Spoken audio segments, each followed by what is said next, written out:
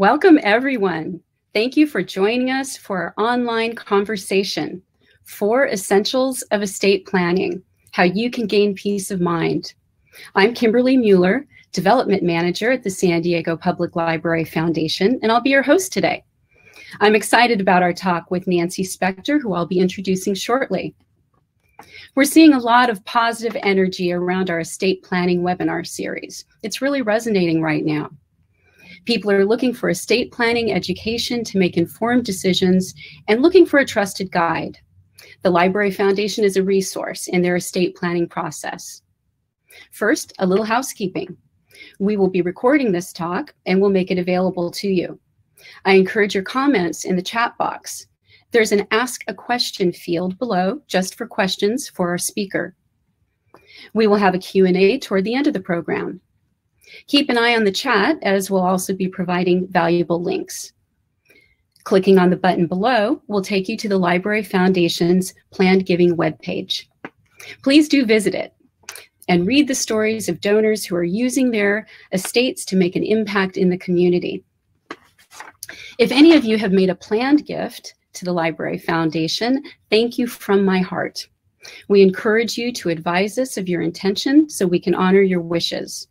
We invite you to join our Carnegie Society so we can thank you and you can be part of this community of supporters. We have the link in the chat. And please type hi in the chat if you are a member of the Carnegie Society. We've created a handy planned giving guide for simple ways to make a gift and a lasting impact in your community. There's a link for it in the chat. You can click on it right now, and we'll also be emailing it to you. I talk with Library Foundation donors every day, and when I ask them what inspires them to give, they talk about how important the library was to them as a child, and still is. They talk about reading books and using the technology. They talk about free access for all, and education, and equity. They tell me about what matters to them and what they want to see live on. Now, before we begin, I'd love for you to hear from Patrick Stewart, CEO of the Library Foundation. Patrick? Kimberly, thank you, and good afternoon, everyone. My name is Patrick Stewart, and I serve as the CEO of the Library Foundation, and I do want to say that we are all so grateful for all the support from each of the organizations that we recognized at the start of this program. I'd also like to recognize and thank the current and former trustees of the foundation. If you are a current or former trustee with us this afternoon, please say a quick hi in the chat so that we can all recognize you. And again, on behalf of the foundation's board, staff, and volunteers, welcome to this afternoon's webinar. We're really glad to have you join us.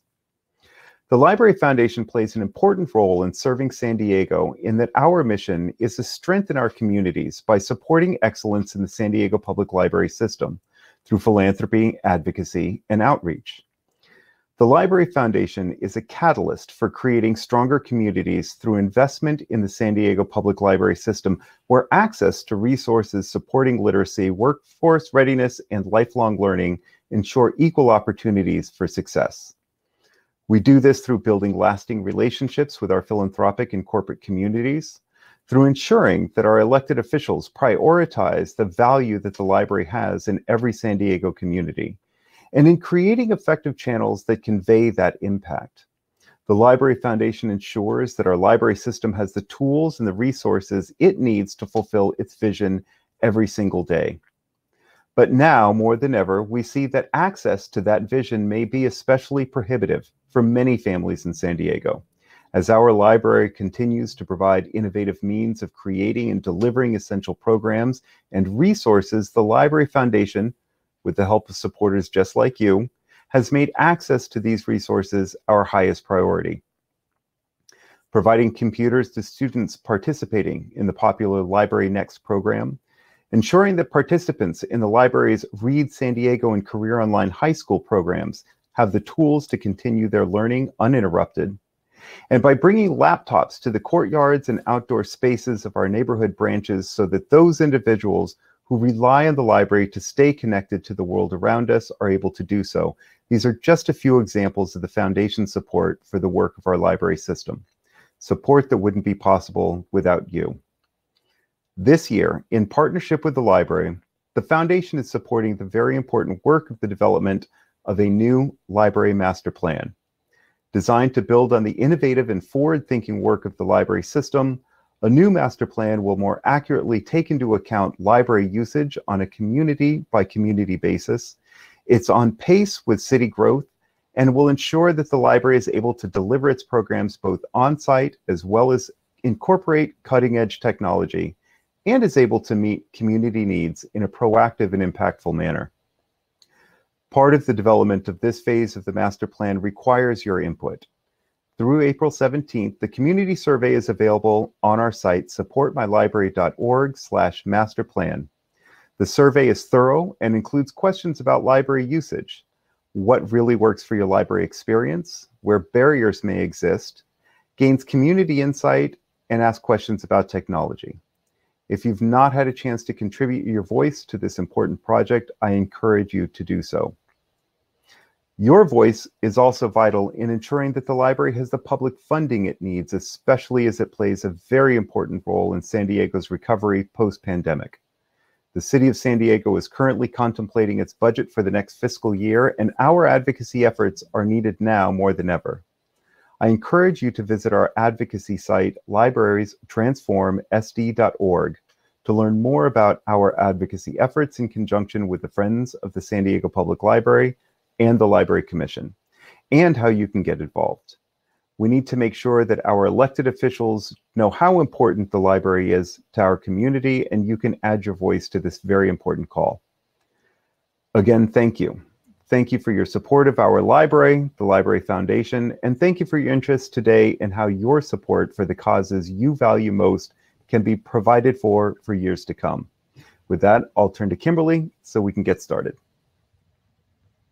Thank you, Patrick. Before we move on with our program, it is my honor to recognize Gracia Molina de Pic, who generously included the Library Foundation in her estate plans to benefit the library. Gracia was an educator, feminist, social activist, mentor, and philanthropist. She dedicated herself to a life of service. She believed that your individual life only has meaning if you unselfishly engage in the fight for equality, justice, and peace. She had the drive and the opportunity to advance women, particularly poor, migrant, and Indigenous women. She received many Lifetime Achievement Awards. Gracia was an avid reader. She frequently patronized the library and borrowed books and audiovisual materials for herself and to share with others. She saw the San Diego Public Library, particularly the Logan Heights branch, as a place where people could go to empower themselves and improve their lives. Gracia's life was about impact. Her estate gift was about impact. By including the Library Foundation in her estate plans, she helped the library continue to be a vital place of free access, equity, and lifelong learning. Gracia's spirit will live on across San Diego. People want their estate plans to reflect their values. They want peace of mind. They want to make it easy on their loved ones. Estate planners are seeing a dramatic increase in business right now.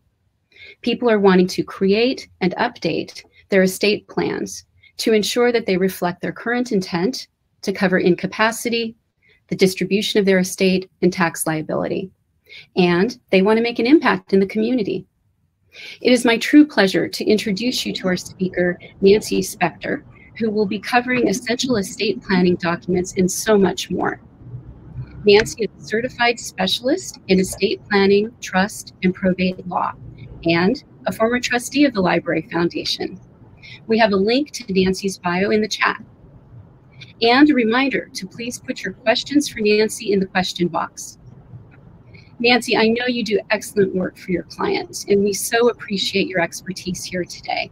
We are honored to have you. Please take it away. Hey, thank you.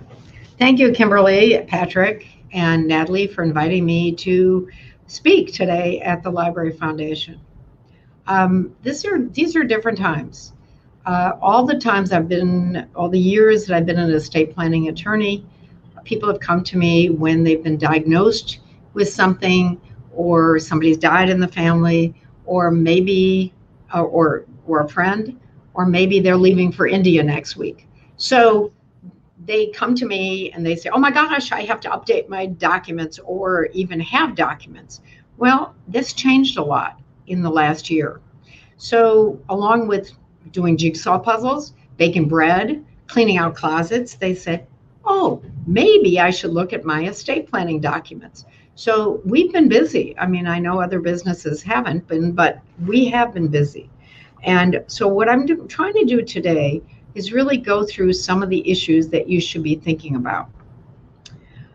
One of the questions that you should ask yourself is, do you even know where your estate planning documents are located? Sounds very simple, but maybe you don't know. Maybe they're in a safe deposit box. Maybe they're in your desk drawer. I don't know. Have you told anybody where the documents are located? Do you know what those documents provide? Do you understand the documents? Do those provisions in the documents reflect your intent today? That's what I care about. And Kimberly touched on that when she talked just now. What has changed since you signed those documents? I have clients who signed them in 1999 or 10 years ago or whenever, and their lives have changed a lot. They have new children, new grandchildren. They care about different charities maybe that they provided for. Maybe they've inherited money from their parents, or maybe they've gotten married since they did this since they did their documents. Maybe their children are old enough to be the fiduciaries, the executors, trustees, agents under the power of attorney, where they had their brother or their sister or somebody else. And so certainly the tax laws have changed. So I'm going to try to hit on the major issues today that I think you should think about. Another consideration is you got to find the right professionals, your attorney, your accountant, your financial advisor. You have to trust that person. You have to understand that person. If that person talks to you in language that you really don't understand, then get rid of that person and move on. So, and the financial advisor the same way. If you're not happy, you're the consumer. You have a right to change, so do it. And so why we're talking about this, I think it's really important. I love libraries, I should say that. And I think libraries do change lives. So yes, I'm a past trustee of the Library Foundation, and I'm proud to say that. And also I'm a legacy giver and part of the Carnegie Society. So let's go to the documents that they advertised. The four essential documents that I think everybody should have, at least in California. And as John Lewis said, keep your eye on the prize. So the prize is making it simple for your loved ones, getting things organized. Okay, so the first thing we're going to talk about is the trust, then the will, then a financial power of attorney, and the advanced healthcare directives. Yes, there are other documents, but these are the key ones that I think we should look at today. Why do people in California have a trust? Good question. In other states, it's not a big deal. But in California, the first reason that people would say is they don't want to go through probate. Well, what is probate? Probate is the process, the court process, where somebody dies and they say, I want my estate, maybe it's $100,000, maybe it's $100 million. I want my estate to go to these people or these charities. If you do a simple will or you handwrite a will, it's going to go through probate. If you have more than $166,250. Now, that's a weird amount. For years and years and years, it used to be $150,000. So if you had less than that, you didn't have to worry about probate. If you had more than that, you did have to worry. So let's look at our first chart for the probate. And this shows you that in the various, I don't know, it's very small. Is it bigger for you? I don't know. There it is. Great. Okay. So if you look at this chart, if you have a home and it's worth $500,000, you can see that the probate fees would be $13,000. And where does that go? It goes to the attorney. It goes to the executor. It's based on the value of the assets. And note that it's the fair market value of the property. So if your house is $500,000, but you owe $400,000 on it, you still, those fees are based on the $500,000. And then you add up your bank accounts, you add up your investments, whatever. So probate can be quite expensive. But many people are under the misconception that it goes to the state. It doesn't. Like I said, it goes to the attorney and it goes to the executor. And most people say to me, I don't want Nancy Spector as the attorney earning that kind of money off of my estate. Why would I? So a trust is a way to avoid having a probate. If you put the assets into the trust, what does not count for your assets in your own name would be anything with a beneficiary designation. That would be retirement accounts, annuities, insurance. And that's one of the topics I want to talk to you about, is the importance of beneficiary designations. Going back to the trust, it should reflect your intent. And I always think of it sort of like a play or a book. First chapter, second chapter, third chapter, or act 1, act 2, act 3. So let's play it out. You're married, maybe you're married, maybe you're not, but if you're married, let's say both of you are alive, everything's fine, and then one of you becomes incapacitated. What happens? That's chapter 2. Chapter 3 might be one of you dies. Chapter 4 might be after the death of both of you, or if you're a single person, after your death. So you walk through this, and the trust should reflect each part of this: the incapacity, the death, and what you want to happen at different stages of this. If you're married, consider the issue of community property versus separate property. Maybe you brought money to the marriage, or a business, or a home, or investments. Maybe you got married later in life. Maybe you inherited money from Aunt Sally, and you want your children to get that money, and maybe you're providing somewhat for your spouse, but maybe your spouse has pension, a military pension or something like that, that the spouse will be just fine, and you want your kids to get it right if you die first. So one of the big issues is community property versus separate property.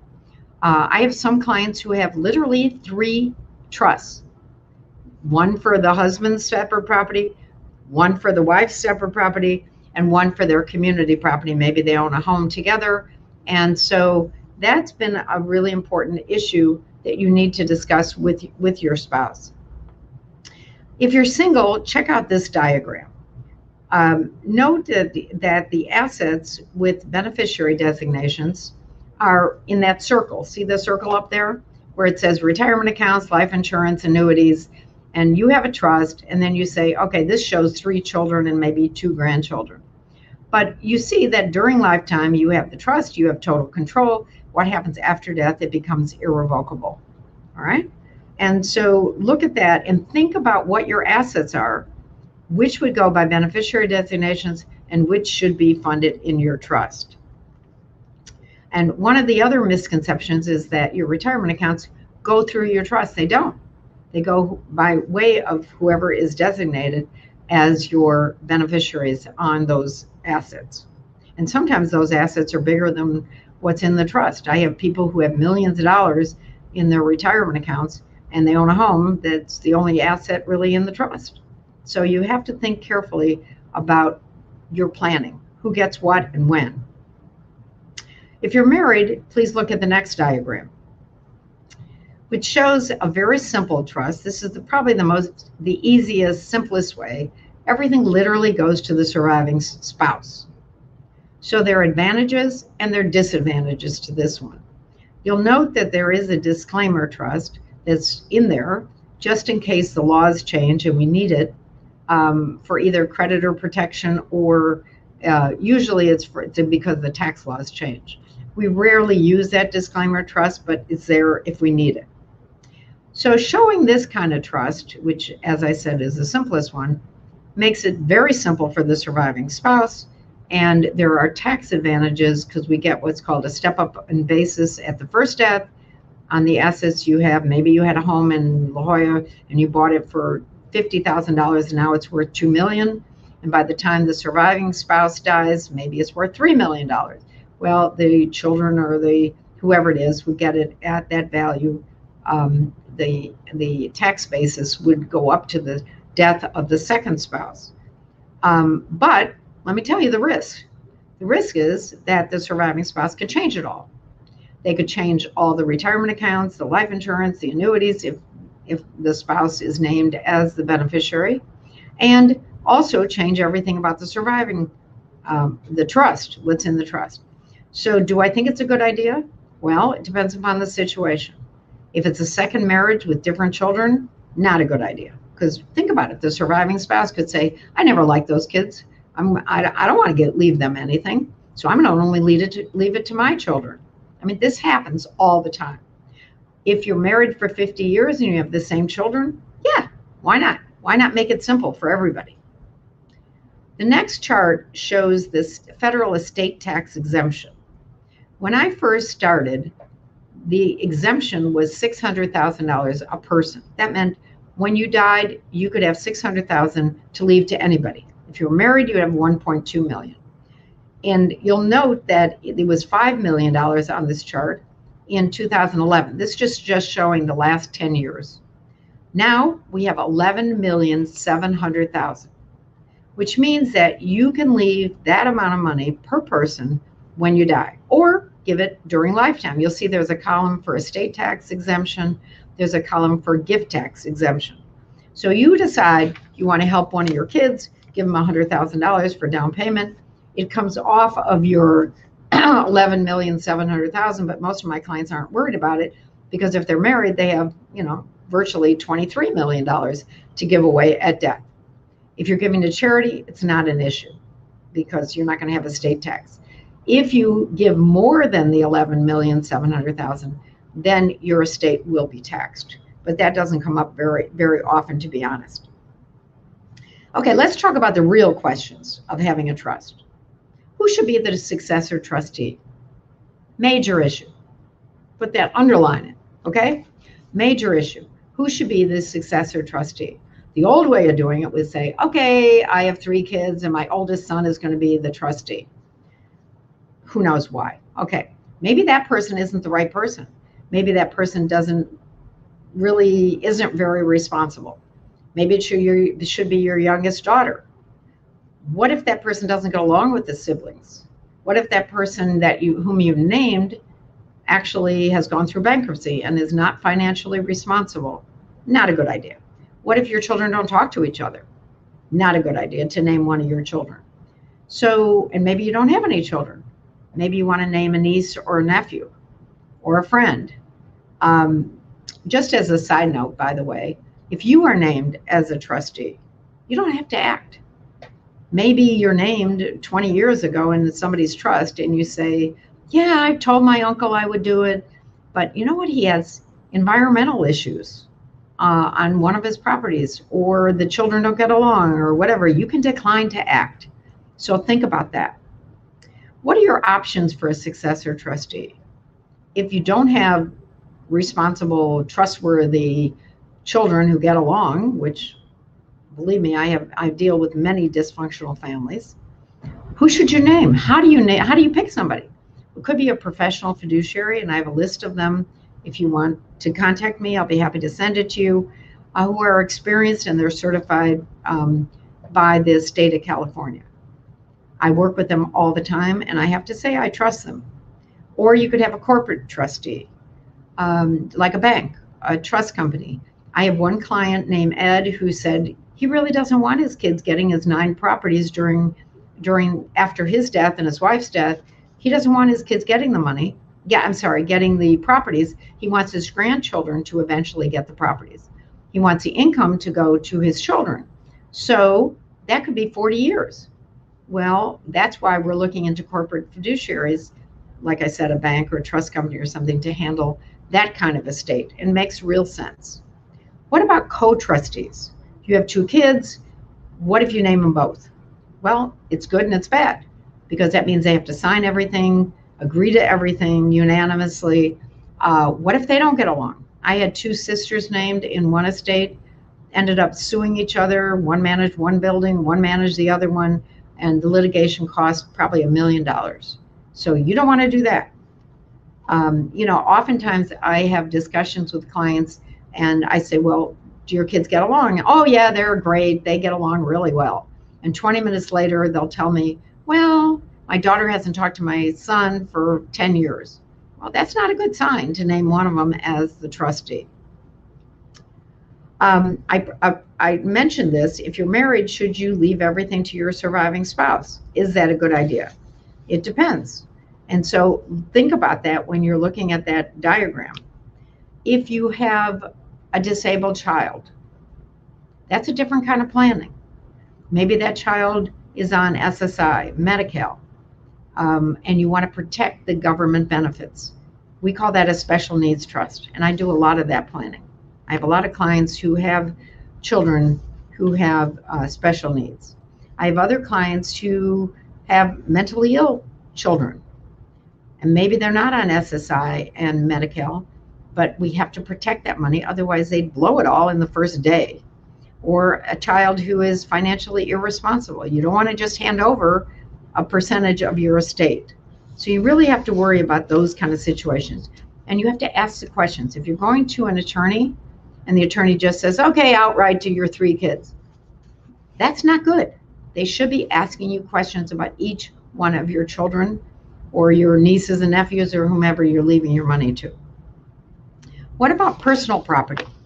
Some of the biggest fights I see is over mom's dishes or the gun collection or, something that's in the house, a rug. And it doesn't necessarily have to be valuable. It could be just for sentimental reasons. I always say that my daughter-in-law had a grandmother who was 102 when she died. And all my daughter-in-law wanted was her cookie jar, because that brought back some important memories to her. So if I were you, I'd have a list of the important assets, the important items. Say, this jewelry, I want this necklace to go to this one, my diamond ring to go to that one. It solves a lot of problems. And talk to your children or daughters-in-law or grandchildren or whomever who wants what. And I think you'll be surprised that many of them don't want anything from you. So don't be surprised. Okay, what about your pets? Do you want to provide for your pets? Remember Leona Helmsley that left $12 million for her dog Trouble? The court, by the way, cut that back to $2 million. But you can have a pet trust where it says, I want to leave whatever amount of money for the care of my pets, my horse, my dog, my cat. I want this person in charge of it. I want this person to be the caretaker. Usually people don't do that. They usually leave like $10,000 for the care of my cat or my dog or whatever, trusting the person they're leaving it to. But realistically, what if that person just took the $10,000 and gave away the cat or the dog? So think about who you're doing this with, who you're leaving your animals with. What about business interests? Maybe you own a business. Maybe one of your children works in the business and the others don't. So you want to be fair to your children? Well, think about that. How to evaluate it. What is fair? What about special properties? Maybe you have a cabin. Maybe you have a ranch. Maybe you have a condo in Hawaii. Maybe some of your children use it and some of your children don't use it. How do you make this fair? Should you provide for other people besides your children? Other relatives who could use it? Other friends? Grandchildren? I'm a big proponent of giving to grandchildren. Because I figure, honestly, by the time I die, my grandchildren are going to be in their 20s and 30s. They'll probably need it more than my children. The old-fashioned way of doing things, you leave it to your children, and when they die, they leave it to their children. Well, guess what? Everybody's living longer. And if you die at 90, let's say, and your children die at 90, it's going to be a heck of a long time until the grandchildren would receive that money. So plan that way. And I'm talking about maybe giving some money during lifetime to people who really need it. I have one guy, I love him. He's a great guy. And he decided that in his trust, he gave like $10,000 so this guy could go and play golf in Scotland. I have somebody else who left $10,000 or $20,000 for a party after she died. So think about who could use the money, and maybe just for fun. They could go on a cruise or whatever they wouldn't normally do. But think of the thrill they would get if they were mentioned in your trust. Maybe you have a significant other or a second spouse. Maybe you bought a house together, or maybe that second spouse is living in your house, or you're living in that person's house. Do you have an agreement? What if you die first? What if he dies first or she dies first? What kind of agreement? What kind of arrangements? You don't want to be booted out of that house the day of the funeral. So make sure you have some kind of agreement. The same thing if you have to go in a nursing home, and the house, who's going to pay what, when. So you should discuss this. One of the major topics I hear is, should your estate be equally divided among your children or among your nieces and nephews? It's very possible that one is wealthier than the others. It's very possible that you are closer to one than the others. Maybe they've helped you later in life and taken care of you. Maybe one of them you haven't talked to in 10 years. So how do you get around this? And this is a topic of discussion which is really tough. I sent out an article recently about the aftermath of people not giving equally. And it can really cause a lot of tension in the family if you don't give equally. But on the other hand, maybe you don't want to. Another topic that comes up often is, if you, let's say you gave let's go backwards. If you loaned money or gifted money to a child or a niece and nephew or whomever, a friend, was it a loan or was it a gift? So if you help somebody buy a house, let's say, and you put down $100,000 on the house, is it a loan? Is it a gift? So maybe one of the other children is actually the trustee of your trust.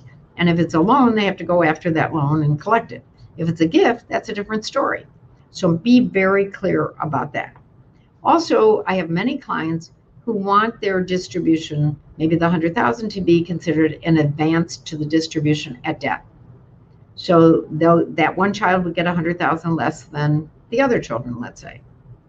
Always ask the what if question. What if that person dies before I do? Where would that money go? Whether it's $10,000 or a percentage of your estate, where would that money go? Would it go to that person's children? Would it go to your other children? Would it go to charity? Be very careful about what if. I had a lady who died a couple years ago who had 3 children and 3 equal shares. She did not want anything going to the grandchildren if one of them should die. She ended up having dementia, and she did not even know that her 2 sons both died in their 50s from brain cancer, some kind of cancer. And her daughter ended up with like $3 million, and the children of the 2 sons ended up with nothing. So you really need to think about that. What about charities? Now, I mentioned I'm very involved with the library. I give money to the Library Foundation. I put in a bench there that says the Alan and Nancy Spector and Family Trust. Inspector Family gave the bench or an alcove. But there's simple things you can do. You can give a brick. Like I had my staff each name a brick. I paid for it because I wanted to at the downtown library. So think about ways how you can make a difference during your lifetime and at death. I have to tell you, I get a thrill every time I see the downtown library because I had a part in it. I get a thrill when I walk past the playground at 6th and Upus, because my husband and I sponsored an enhancement of the playground there, along with other people generously also contributed, and organizations. But when I see those children playing in that playground, it gives me a thrill. So think about what you can do, not just for the Library Foundation, for other charities that are important to you. What you can do during lifetime, what you can afford to do, and what you can do at death. And it warms my heart every time I am involved with something that's going on while I'm alive. Once you have a trust, make sure it's funded. I know that sounds ridiculous. I met with this guy the other day who had like 8 or 9 properties. Not one of them was titled in the name of the trust. Well, there would have been a big probate. I would have made a lot of money. So you got to make sure that the trust is funded with your major assets, all those that are not do not have beneficiary designations. You don't need a tax ID number while you're alive. When the trust becomes irrevocable, that's when you have to get a tax ID number, or your successor trustee would. Okay, now let's talk about a will. The most common question is, why do I have a will if I have a trust? Okay, good question. So a lot of times people do not put their regular checking accounts into their trust. You don't need to, because you can have up to that $166,000 number. Well, a will would mop that up, would actually transfer. It's called like a pour over will, like you pour over into with a pitcher. That's what it's called, a pour over will. It pours over to your trust. And so like I said, we mop it up when somebody dies. We also name an executor, and we name a guardian if you have minor children. Some people really get caught up on that. Like, who's going to raise my children? Who could possibly raise my children as well as I can raise them? Well, it's very, very, very rare that both parents die before the children are 18. So just get your estate planning documents done, and you can always change them. Some people in their wills put their burial and cremation directions. Maybe you don't have enough to warrant a trust. So maybe you just have what we call a simple will. And you say, okay, at my death, I want this to go to, my estate to go to my spouse. And if my spouse isn't alive, then to my children. Or maybe you have most of your assets with retirement accounts. So you don't have very much. You don't own a home. You don't have a lot in bank accounts or investments. Just do a simple will. Everybody doesn't need a trust.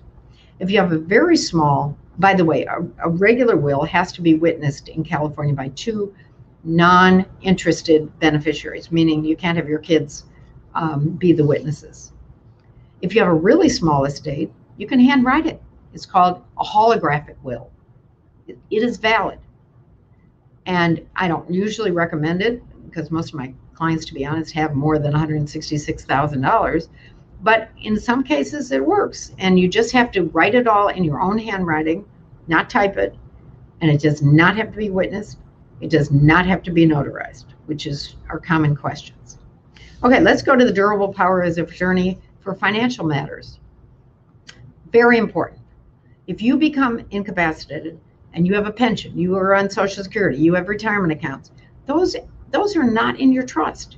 So somebody has to be able to stand up for you if you can't do it yourself. You had a stroke, you had dementia, whatever the reason is, and you name somebody. But again, you have to really trust that person.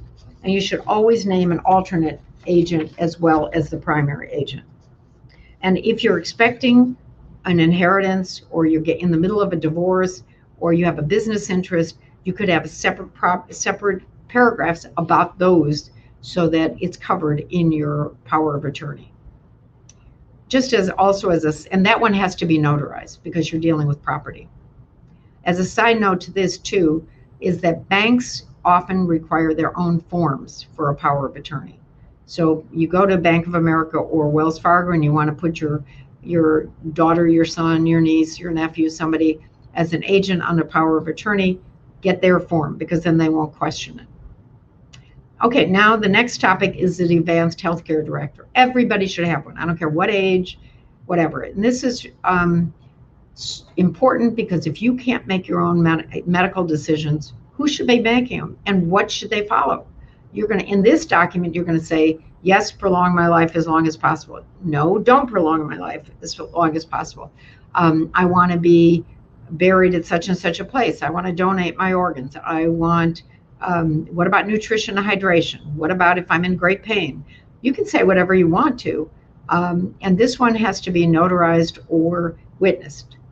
And always give a copy to your doctors or to your healthcare providers, Sharp or Scripps or wherever you are with one of the healthcare providers. And I would probably give that document to your agent, whoever your agent is, as well, a copy. And the healthcare providers are just going to scan it into your medical records.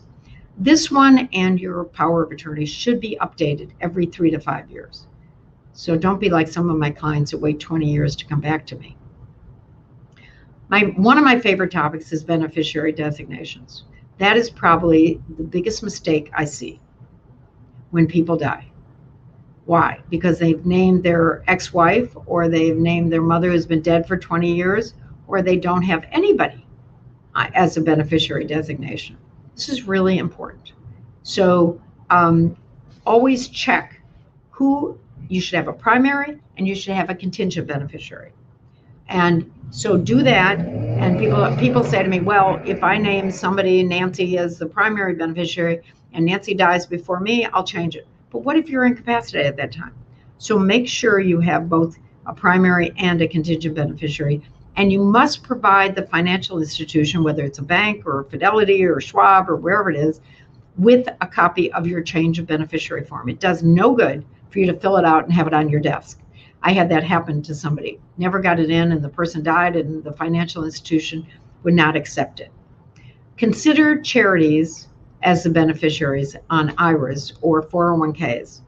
That is a great way to give to charities. Remember, they don't pay any tax. People pay tax. So with the new law as of last year, if you designate your children, for instance, they have to take it out over a 10-year period. It used to be that they could stretch it out over their whole lifetime. Not the case anymore.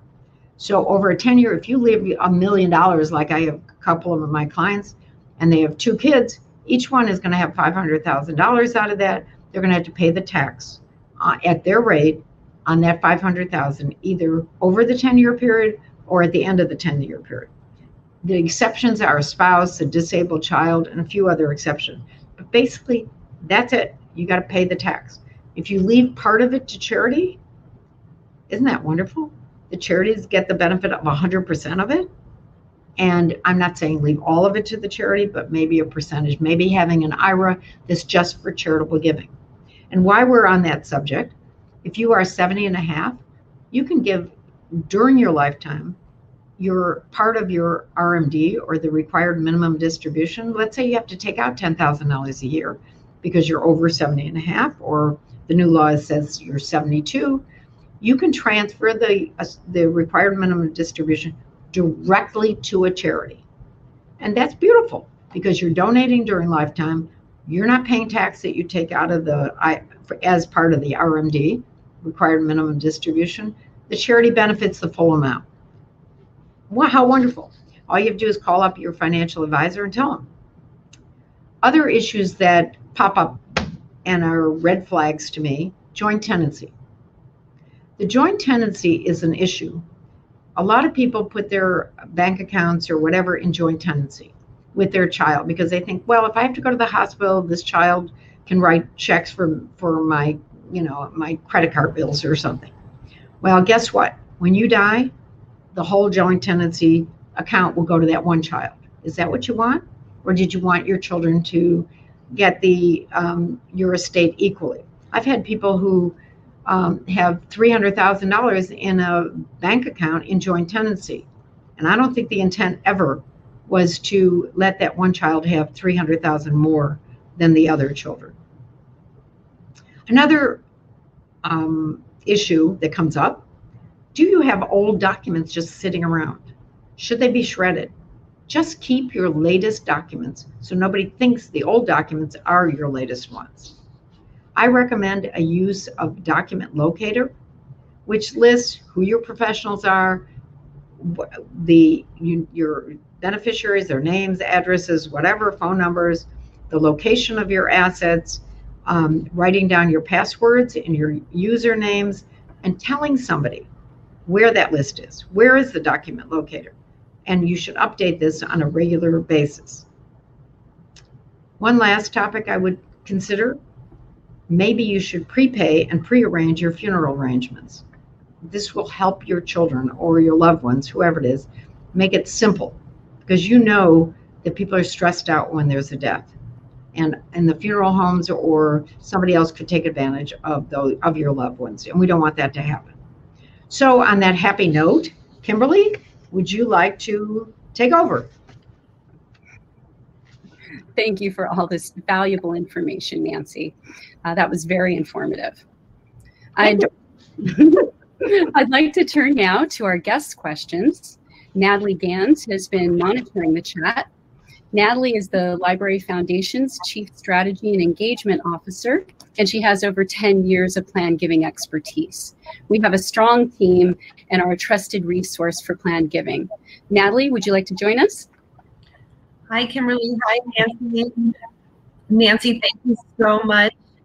I know I've known you, respected you for so long, and I've always loved hearing your presentations, and I always learn something. We have several really cool questions that in the chat, and I even have people send me some questions before the program begins. So we'll get started. The first question is, if I already have a trust, how will I modify my court document, and will it cost a lot of money? I'm sorry, you got cut off a little bit, Natalie. Sure. If you have a trust, what? If I have a trust, how will I modify my current document, and will it cost a lot of money? Well, if somebody, people call me all the time about updating their documents, reviewing it. I tell them to send me a copy of the trust ahead of time so I can see what issues I see, because maybe it hasn't been 20 years and the tax laws have changed. So I bill hourly. I don't know how other attorneys do it.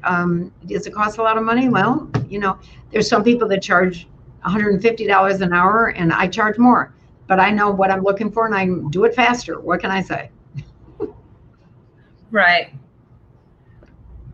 So our next question is, what is your advice to a single person with no family or close friends to serve as the executor of a will, or to ensure you are properly cared for if you become incapacitated or suffer dementia? Are there companies that do this kind of work? And if so, how does one find them? What are they listed as? What sort of fees do they charge? Those I touched on that about professional fiduciaries. I think they're a very valuable part of the society, and it's become more popular because people don't necessarily have the right individuals in their family to be the successor trustee or the executor and the agent under the power of attorney. So, like I mentioned, these have to be licensed, and they're on the whole they're very good, and they know how to be executors and trustees. Some of them charge a percentage. I think of the estate each year. Some of them charge by the hour. You really should communicate and find out. I think it's important to get somebody who's local and that has experience. Yeah, great advice. What are the one most frequent and two most challenging legal obstacles you have encountered with estate planning? I'm having problems. You're getting cut off at times. So what are the challenging what? The most frequent and most challenging legal obstacles you have encountered.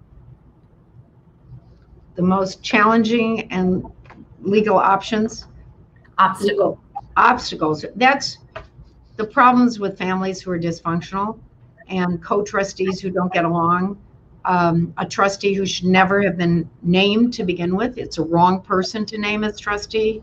And the other children, maybe one, let's say the daughter is taking care of mom, and the daughter lives in the house with mom, takes care of her for 10 years or something, and then mom dies, and the daughter, who's the named trustee, won't leave the house, and she's the trustee, and so they have to sometimes have a legal action against her as trustee for breaching the trust, because all three of them are supposed to get the house and have the trust assets and all that. So that's what I see. I see more dysfunctional families. So when people come to me and say, yeah, I have really good kids and I could name any one of them, and I say, oh, bless you, because it doesn't happen often anymore. I think it's wonderful, but it doesn't happen. I mean, people have issues. Their children have issues. And like I mentioned about mental illness, I mentioned about some people who are just financially not responsible, or a disabled child in some way.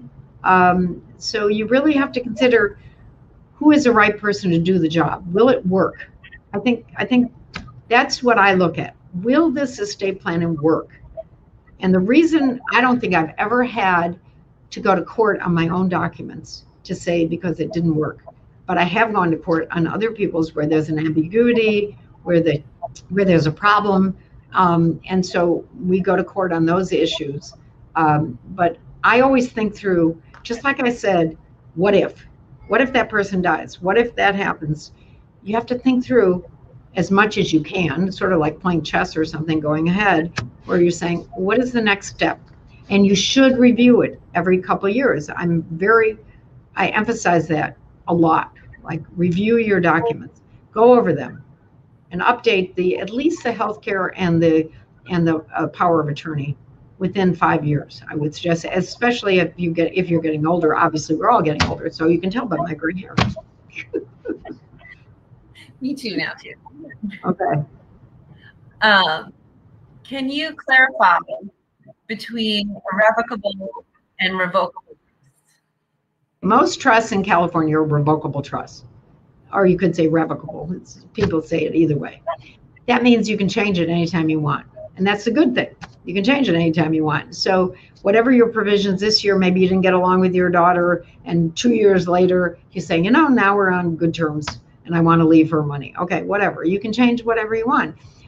Irrevocable means that you cannot change it. All right? So after both deaths, if you're married, after both deaths, you can't change it.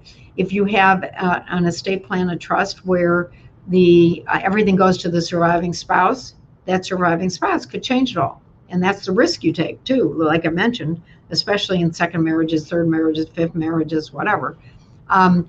People set up irrevocable trusts. The most common ones are charitable remainder trusts, where people leave money to charities like the Library Foundation, for instance, or it could be an insurance trust.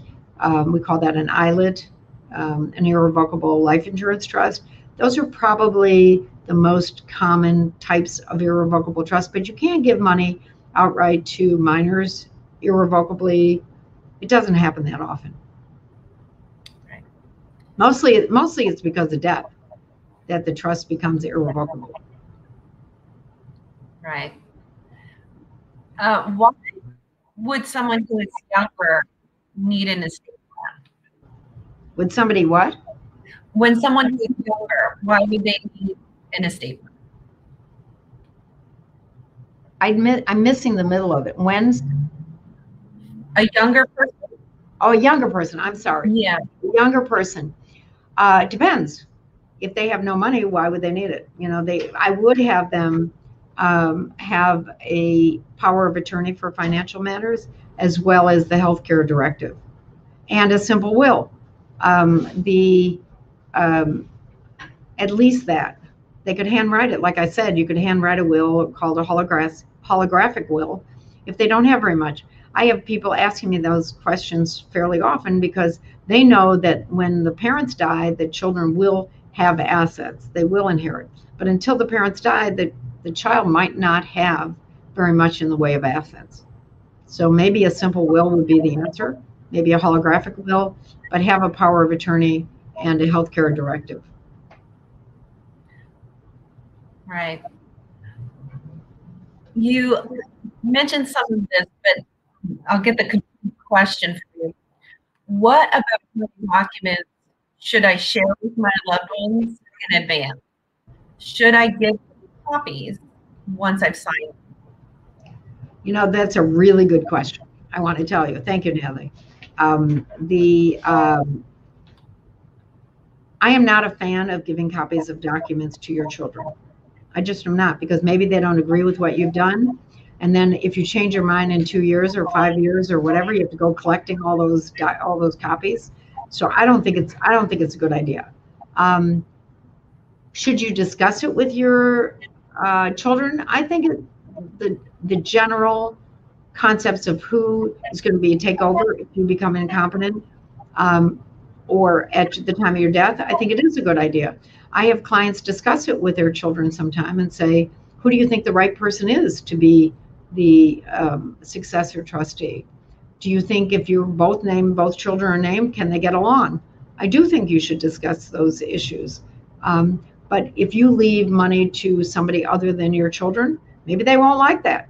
You know, you leave it to your friends or your nieces and nephews or to certain charities. They say, well, why aren't you leaving it all to us?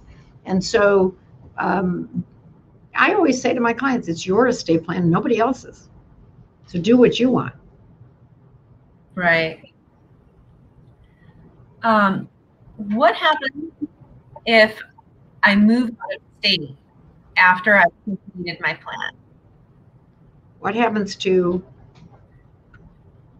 If my plan is already complete and then I move to state, what happens? You move to another state after that.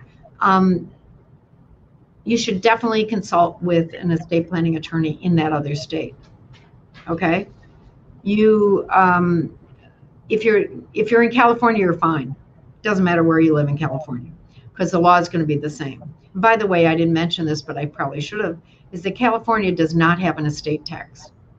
It hasn't had it in 40 years or something, whereas other states do. So maybe they have $1 million. If you go over $1 million, you have to pay an estate tax, a state estate tax, as well as the federal if you go over 11,700,000. But California, we don't have that. But I recommend that anybody, I've had a lot of clients who have moved to Idaho or to the state of Washington or Wyoming or something during this pandemic. And I tell them, you need to have somebody review it. Some of those states are not community property states. You need to have a healthcare directive and a power of attorney, particularly for that state, so nobody has to send it to their legal department. I definitely advise people who move out of state to see a local experienced estate planning attorney. Very good. And this will be our last question, so we can stay on time. And the question is, should different people be selected as trustee for your power of attorney and healthcare decisions, or is it best to have them be the same person? Oftentimes, the person who handles the finances is not the same person that should be named in as far as the healthcare directive agent, the agent under the healthcare. Maybe your daughter is great at finances, but your son's a doctor and you want to name him, or your son is a nurse or something, so that you want to make sure that the person is the right person for the job, who will do the best job as successor trustee, agent under the financial power of attorney, as executor. Usually that person is the same person. And the healthcare one could be a totally different person. Does that help? It does help. And I just got a message from my team that we have time for another question. So I will ask you one, which is, if someone names you as trustee, can you hire professional fiduciaries to guide you through the process? If you're named as trustee, you should get help. That's the way I look at it. Whether it's a property manager for some buildings, whether it's an accountant, whether it's an attorney, get help. And the money will come out of the estate, the trust estate. You don't have to. People ask me, do I have to pay for this personally? No. It comes right off the top, all the expenses, and then the beneficiaries get their distributions. So if you are named as trustee, you should get help, and you should see the attorney, and you don't have to necessarily go to the attorney who drafted the documents. If somebody didn't like me or didn't like Mr. Jones or whoever drafted it, they can go to another attorney. It's up to you. As trustee, you retain the services of an estate planning or a probate attorney. You make that decision. Okay, great. And we will take another question, which is, just a reminder on requirements for holographic will. Does it need to be notarized for witness? No, and it shouldn't be. A holographic will, it's interesting you're asking, because when I went to law school, there was a big case that came down that somebody hand wrote it on a Hilton hotel stationery. And so they said, well, that wasn't 100% in their own handwriting because it said, the stationery said the Hilton Hotel. So the law did change to say most of the document has to be in their own handwriting. It does not have to be witnessed. It does not have to be notarized. It just has to be signed and dated. Right. Simple, simple, simple. But make sure you keep the original. Yes. Yes. And what happens if I own property in multiple states? If you own property in multiple states, you can pull it all into your trust. And that's one of the great advantages of a trust. I have many clients who have property in Ohio because that's where they used to live, or they have a place in Hawaii, or they have a Colorado, they have a place in Colorado, a resort place. Well, guess what? You can pull them all into your trust, and you don't have to have a probate in each one of those states when you die. So thank you for asking that question. That's an important question. But like, I only help people who are clients. My clients are all residents of California. I'm not, if they end up moving to Colorado, I say, just your former question, you need to see an attorney there. Right. Well, Nancy, thank you so much. We're going to call colleague Kimberly. Hello, There she is. Hello. All right. Everyone. Well, thanks, Natalie. And thank you to our guests for all your meaningful questions. If you didn't get your question answered, please feel free to contact Nancy or me. Our contact information will be up on the screen shortly. We'll email it to you as well. Nancy, would you like to share some closing comments? Actually, I would. So since you asked, we don't know what's going to happen with the future tax laws. We really don't know. We have a new president. What will Congress do? As far as the estate tax exemption goes, yeah, I told you it was 11,700,000. It's supposed to sunset in 2025. What will happen next year? What will happen in the years afterwards? What's going to happen with what we call the step-up in basis or the standard deduction? We really don't know what's going to happen in the future. So keep your eyes on the prize, as they say, and read the newspaper, listen to the news about estate tax issues and your general tax issues. I have to tell you, my license plate on my car says plan ahead. So that's my best advice I can give you. Plan ahead. Be organized. Plan ahead. Make it easier for your loved ones by taking care of these issues now. Update your documents, and it will give you peace of mind and your family, your loved ones, whoever it is. It will give them peace of mind. And good luck with any of this. And contact me if you have questions. It's been a pleasure. I want to thank our wonderful speaker, Nancy Spector. We deeply appreciate how generous you've been with your time and expertise, Nancy. And to our guests, I'm so grateful to you. I hope our conversation has been beneficial to you. Please be on the lookout in our emails and e-newsletters for future estate planning webinars and other talks throughout the year. If you'd like more information on plan giving, please contact me, as well as your professional advisors. I hope our paths cross soon, again, in person at the library. Thank you for joining us.